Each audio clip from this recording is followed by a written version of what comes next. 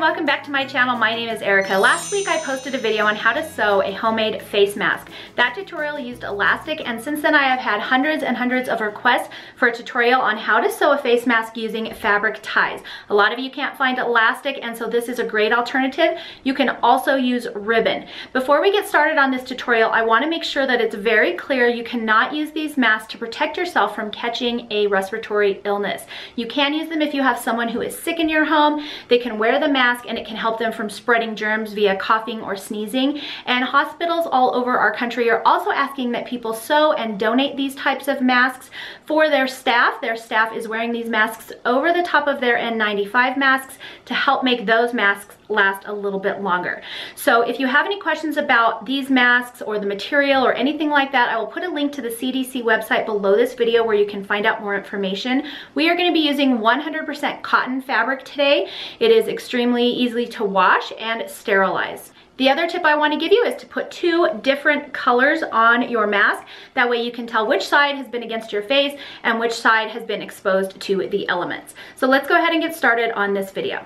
For this project, you're going to need 3 pieces of 100% cotton fabric. I've got one print for the side that goes next to your face, one print for lining, and then one for the outside.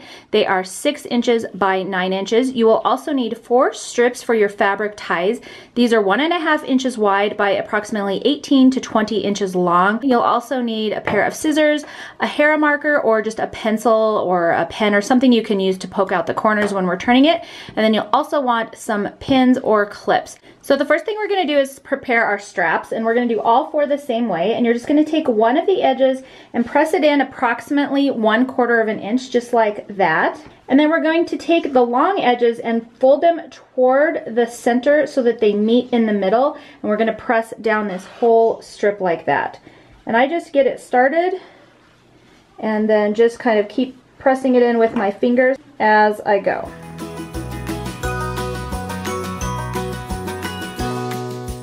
Next, we're going to take this whole thing and fold it in half one more time and press. So here's what the tie looks like up close. We've got this one edge folded in 1/4 of an inch. That's going to be our finished edge. We folded the long edges in so they meet in the middle, and then we fold it in half one more time to create our tie. Now we're going to take this over to the sewing machine, and we're going to sew all the way down this open end to secure our tie. Make sure to back stitch once you get down here to your finished edge.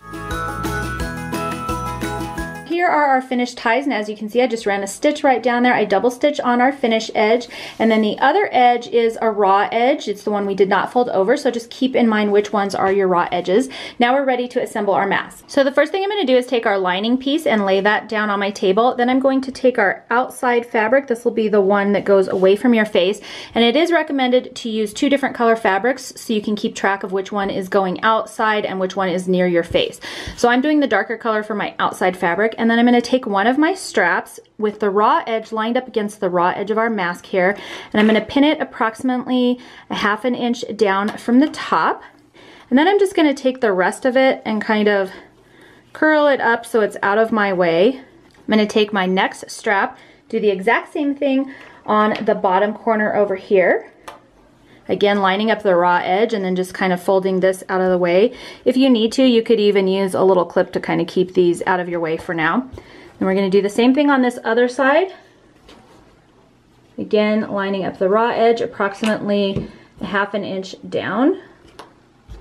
And again, the raw edge of this one, 1/2 inch in. Now the tricky part with the tie mask is just keeping all of these ties kind of out of your way while you're sewing.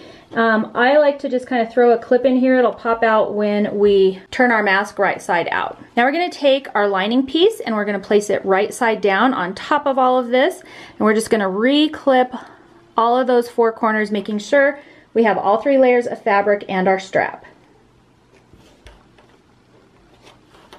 Now we're going to take this whole thing over to our sewing machine, and using a 1/4 inch seam allowance, we're going to sew all the way around the outside edge, leaving a 2.5 inch opening over here on one of the sides. Make sure to backstitch at your opening so it doesn't pull apart when you turn your mask. Also make sure to backstitch over your straps here. They're gonna have some tension on them and you want them to have a little bit of extra security. When you get to your first corner, leave your needle in the down position, raise your presser foot, turn it, and keep sewing.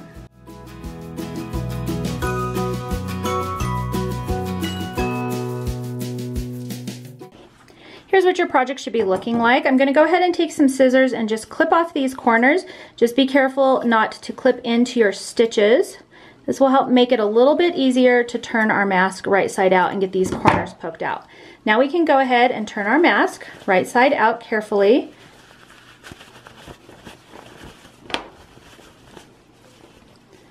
We can get rid of this clip now that was helping hold our straps. And you can finger press out the corners.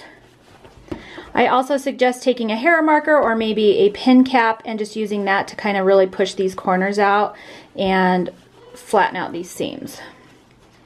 Now we've got this one open side here. We're just going to go ahead and finger press those edges in about 1/4 of an inch. They should kind of fold that way naturally. I'm going to press my mask one more time just to make sure that all of our seams are nice and straight. Next I'm going to take my mask and I'm just going to hang on to it with both sides here, and I'm going to fold it down so I have about an inch or so showing right here, and I'm going to clip that on both sides just so it's even. And what you're wanting for your finished product here is to be about 3 inches wide on the sides. So I'm going to do that again.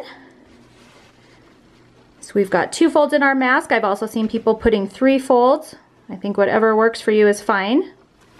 And now we're ready to sew. Just for measurements, I folded mine so it's approximately 3 inches high on both sides. And then I'm gonna press it one more time just to keep everything in place. Then we're gonna take this over to our sewing machine and sew all the way around these edges. I sew about 1/8 of an inch or so around, making sure that we close up our opening on this side.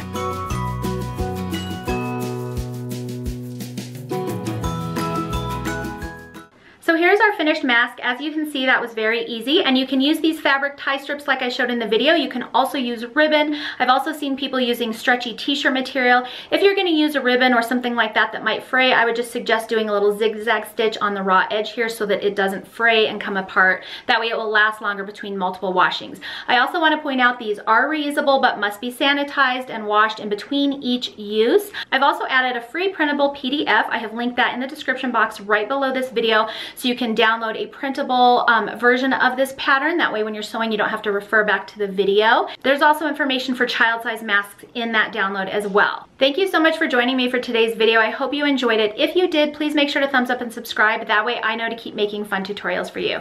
Thanks for joining me today, and I will see you next time.